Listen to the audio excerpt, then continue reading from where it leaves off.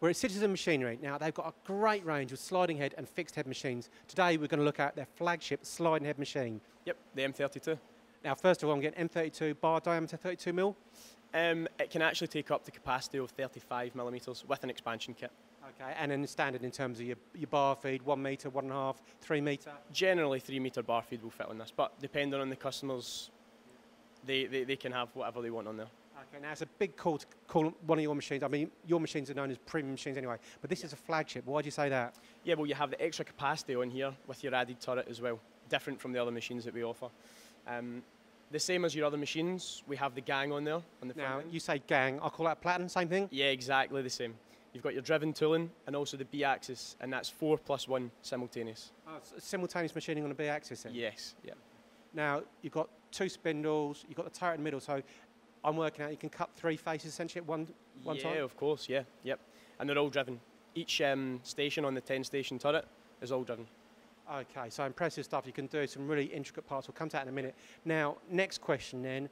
I don't want to go through a whole list, but in terms of materials, any material? Literally any material we use, from brass to Inconel, whatever. Right, yeah. well, I'm going to throw one at you because a bit of engineering kryptonite. I can't show the component because of NDAs, but this material here? Yeah, Mnemonic 90. Mnemonic 90. So kryptonite to engineers, real tough stuff. Absolute kryptonite, yeah, you're correct, yeah. Okay. Now, moving on quickly, next thing, controls.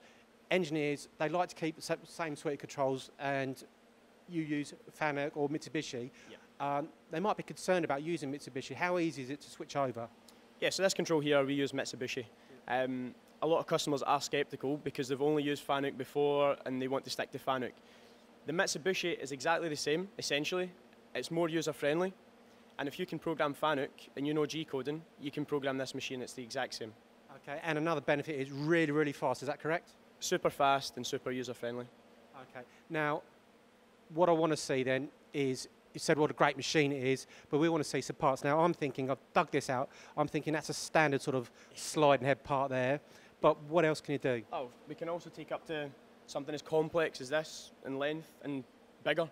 Yeah, so we can cut something as complex as this, gear hobbing and this length and longer, using the long parts adapter that we fit to the machine. I can say, because I'm thinking sliding head, you know, 150, 200 mil, but that, oh, well, I dread to think, it's a long, long part. Yeah, it certainly is. And as I say, you can use something as long as this, and if not, longer. Okay, now, looking at some other components we've got there, so very, very intricate. What have you done with these parts here? So this is milled fully complete on our M32 as well. So again, you might be thinking just long components, shafts, etc. But we do use parts like this on the machine as well. And again, this other component I'm going to show you was done fully complete on the M32 as well, fully milled on there. So it's not just long parts, small intricate parts as well. So intricate. And with this type of machine, you're taking away the requirement for that milling operation. Yeah, of course, yeah.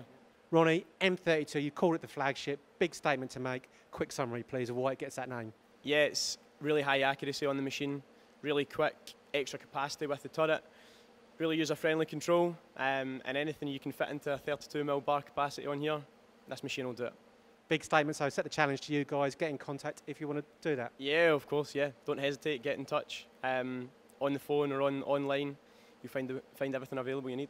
Ronnie, thank you very much.